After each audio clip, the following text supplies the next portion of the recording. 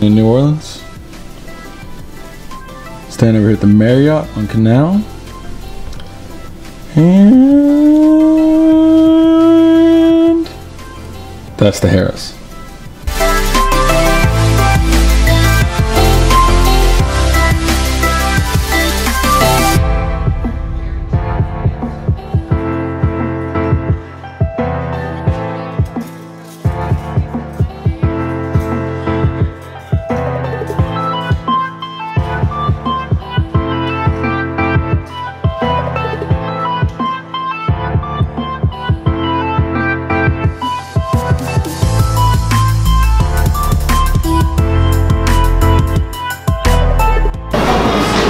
Better than Beefy King, Jeff?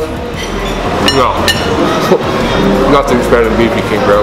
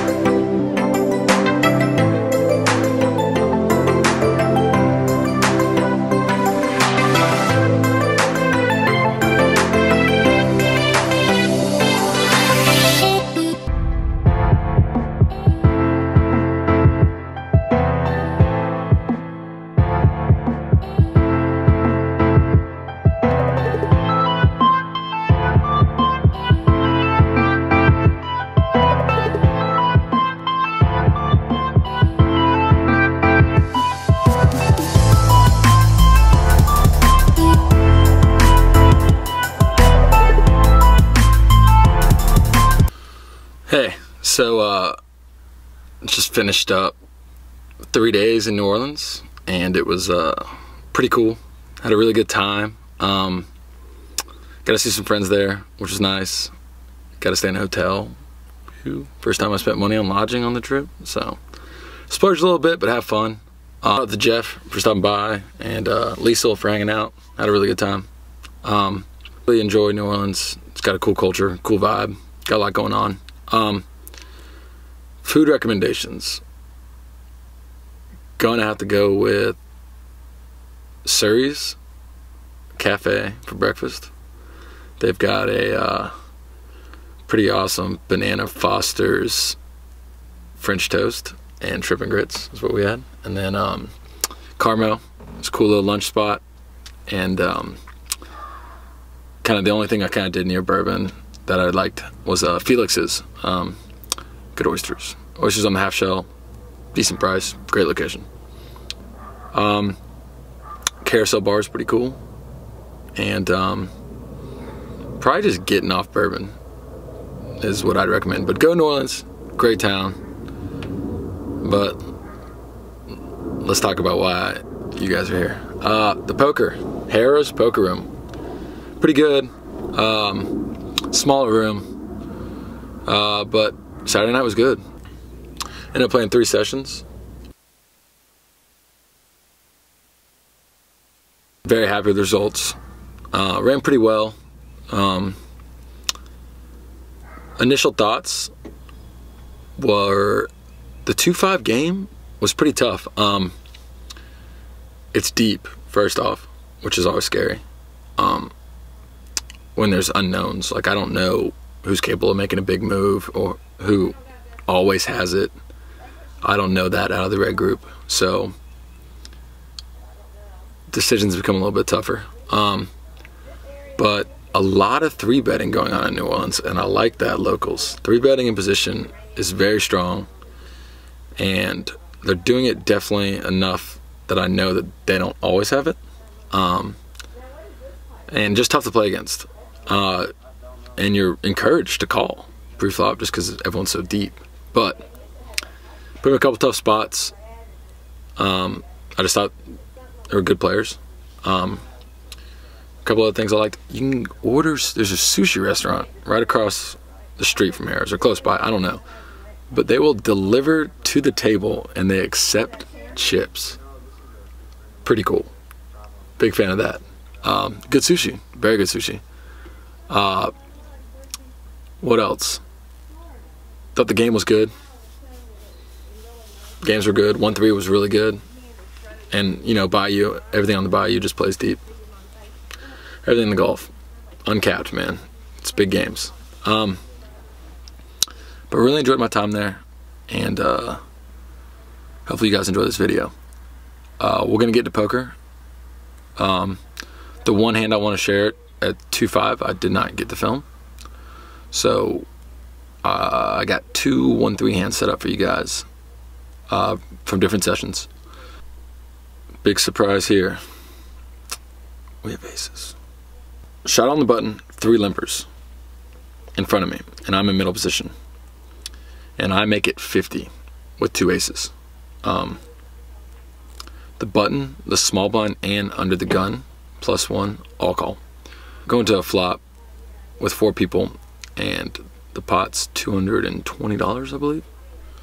With, yeah, 2 limpers folded. So, flop comes 10-4 deuce with 2 spades, and small blind checks, under the gun +1, bet 75. And with the 2 spades, and just the 10, I'd probably make a small raise here typically, but I like to just to call, and that's mainly because the small blind pre-flop looked like he was gonna raise, or 4-bet my 3-bet, or 3-bet because I just opened. Yeah, 3-bet. Looked like he wanted to do that, and but he decided not to, just called 50. I mean, maybe he thinks 50 is a big bet. To me, it just seems like he probably has 10s through queens and doesn't want to just flip for 800 effective with ace king or whatever, ace queen.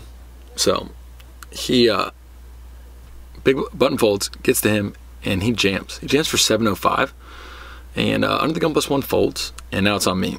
And it's the action I wanted, and I kind of froze up, man, honestly. He definitely was the type of guy who would seem, so the pot would have been $350, like he'd been happy with $350. So even with, like I said, 10s, like some people are just, they're just scared money in the game. And I kind of got that vibe, but I still thought it was most likely going to be jacks, queens, or kings. But in order to make sure, I actually tanked, and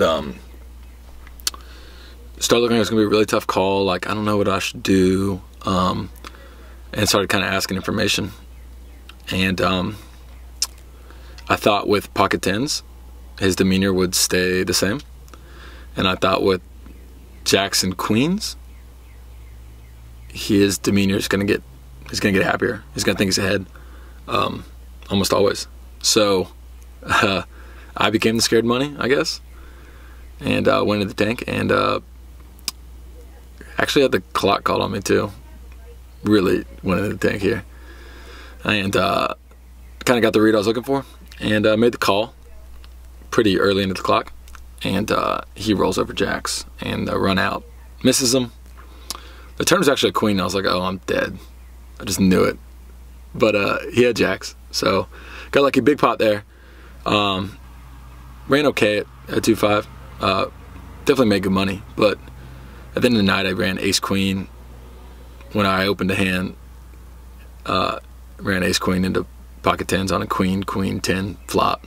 So that was gross. Could have had a real nice night. But great poker room you guys got down there at the Harrah's, and I'll be back.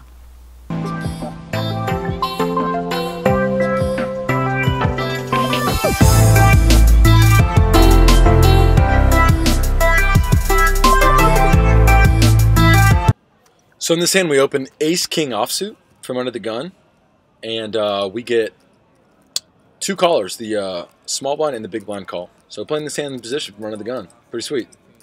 Flop comes out ace jack 6, so we flop top pair, best kicker, and the small blind checks, and the big blind elects to lead here for $35, and we call.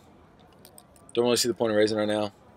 We really want him to continue. He's kind of the action guy, so let's give him a little rope.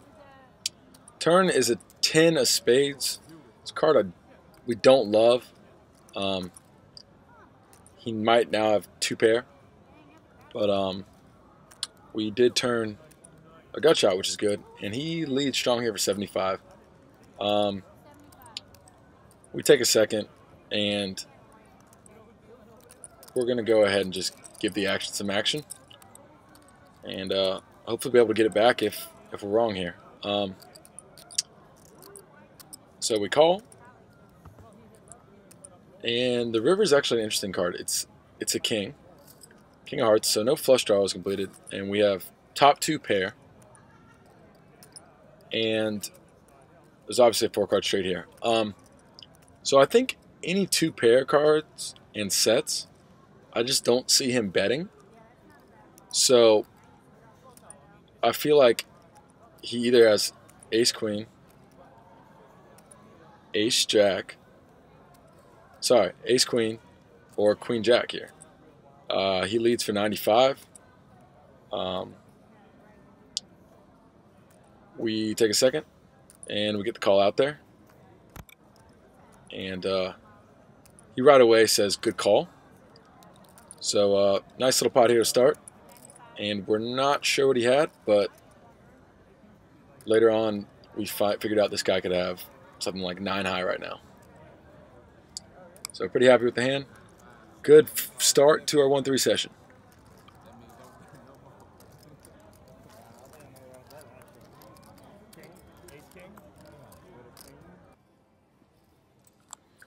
So in this hand, we opened suited aces. From middle position here, there was a button straddle to 6, small blind called, big blind called, and we raised to 20. It folds around here to the button, who calls, and the small blind calls, and big blind folds. So we go 3 ways to the flop, and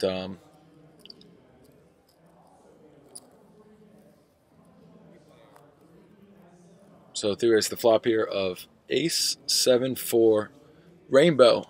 Small blind checks here, and I elect to lead for $35.